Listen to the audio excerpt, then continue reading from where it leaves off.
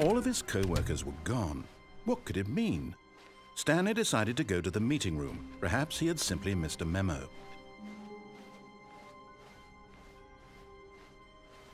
When Stanley came to a set of 2 open doors, he entered the door on his left.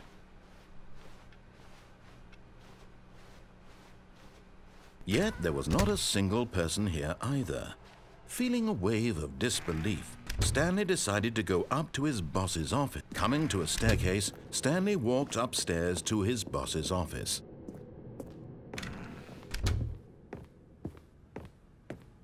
Stepping into his manager's office, Stanley was once again stunned to discover not an indication of any human life.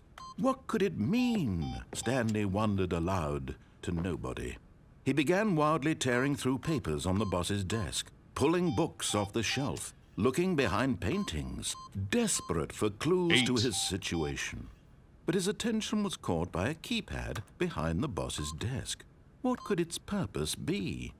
In fact, this keypad guarded the terrible secret that lay buried below his feet. And so the boss had assigned it an extra secret PIN number, 2845. But of course, yet incredibly, by simply pushing random buttons on the keypad, Stanley happened to input the correct code by sheer luck. Amazing. He stepped into the newly opened passageway.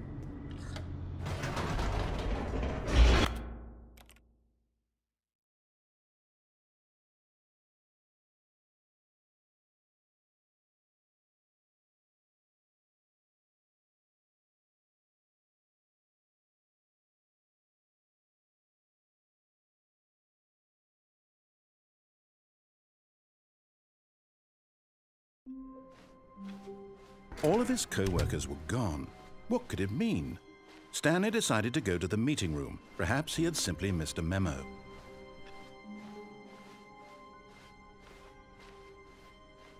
When Stanley came to a set of 2 open doors, he entered the door on his left.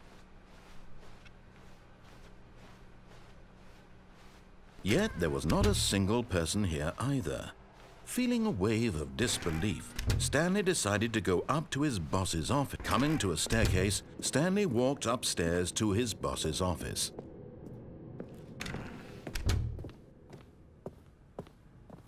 The moment he entered his manager's office, Stanley froze in his tracks. Not a living soul anywhere. Could he really be all alone? This was too much for Stanley to take. Too much for any man. Stanley was in such a rush to get through the story as quickly as possible, he didn't even have a single minute to just let the narrator talk. That kind of anxiety isn't healthy, so he relaxed for a few moments with some calming New Age music.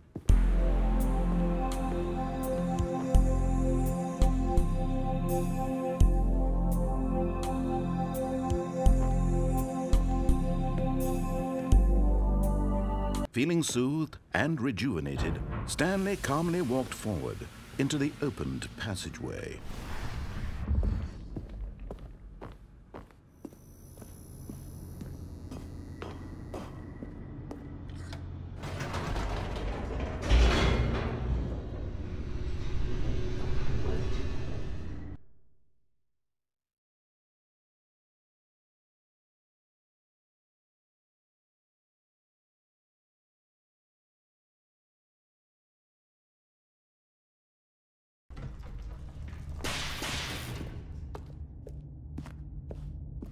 Stanley walked straight ahead through the large door that read Mind Control Facility.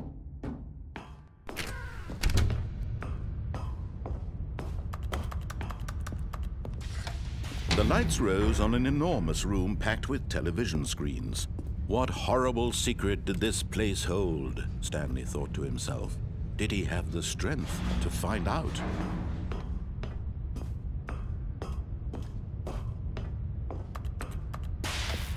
Now the monitors jumped to life, their true nature revealed. Each bore the number of an employee in the building, Stanley's co-workers. The lives of so many individuals reduced to images on a screen, and Stanley, one of them, eternally monitored in this place where freedom meant nothing. This mind control facility, it was too horrible to believe. It couldn't be true. Had Stanley really been under someone's control all this time? Was this the only reason he was happy with his boring job? That his emotions had been manipulated to accept it blindly? No, he refused to believe it. He couldn't accept it. His own life in someone else's control? Never! It was unthinkable, wasn't it? Was it even possible? Had he truly spent his entire life utterly blind to the world? But here was the proof. The heart of the operation. Controls labeled with emotions. Happy, or sad, or content. Walking, eating, working. All of it monitored and commanded from this very place. And as the cold reality of his past began to sink in, Stanley decided...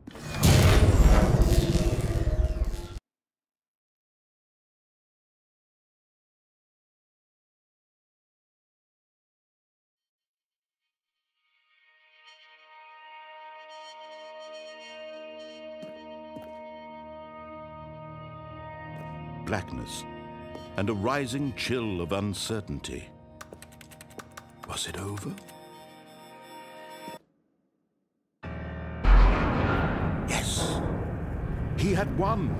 He had defeated the machine, unshackled himself from someone else's command. Freedom was mere moments away. And yet, even as the immense door slowly opened, Stanley reflected on how many puzzles still lay unsolved. Where had his co-workers gone? How had he been freed from the machine's grasp? What other mysteries did this strange building hold? But as sunlight streamed into the chamber, he realized none of this mattered to him, for it was not knowledge or even power that he had been seeking, but happiness. Perhaps his goal had not been to understand, but to let go. No longer would anyone tell him where to go, what to do, or how to feel. Whatever life he lives, it will be his. And that was all he needed to know. It was perhaps the only thing worth knowing. Stanley stepped through the open door.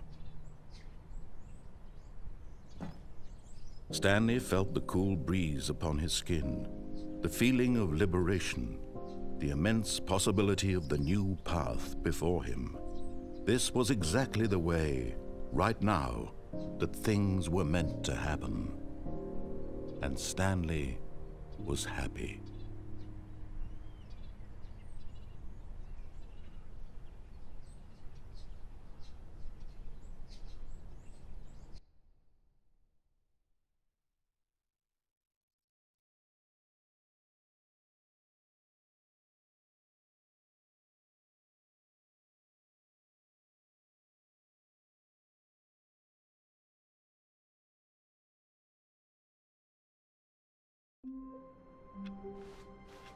A soft wind blew outside and perhaps rain started, and if it did, it stopped shortly after.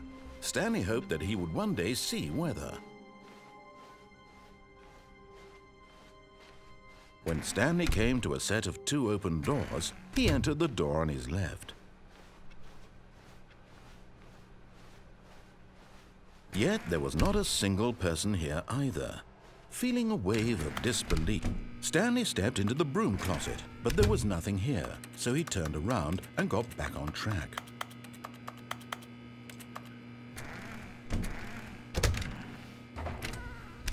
There was nothing here, no choice to make, no path to follow, just an empty broom closet. No reason to still be here.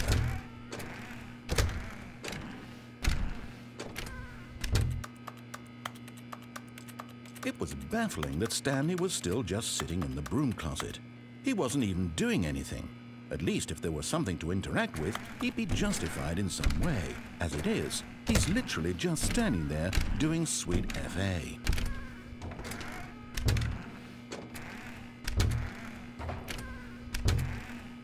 Are you really still in the broom closet? Standing around doing nothing? Why? Please offer me some explanation here. I'm genuinely confused.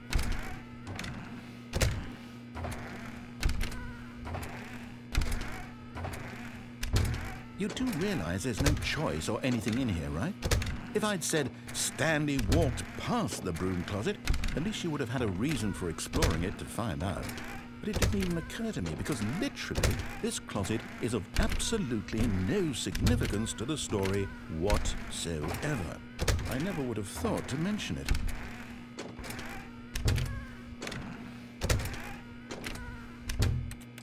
Maybe to you this is somehow its own branching path. Maybe when you go talk about this with your friends, you'll say, "Oh, did you get the broom closet ending? The broom closet ending was my favorite." I hope your friends find this concerning.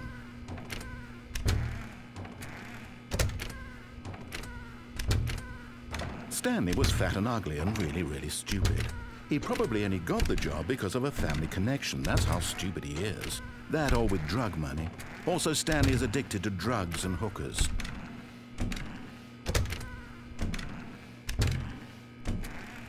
Well, I've come to a very definite conclusion about what's going on right now. You're dead.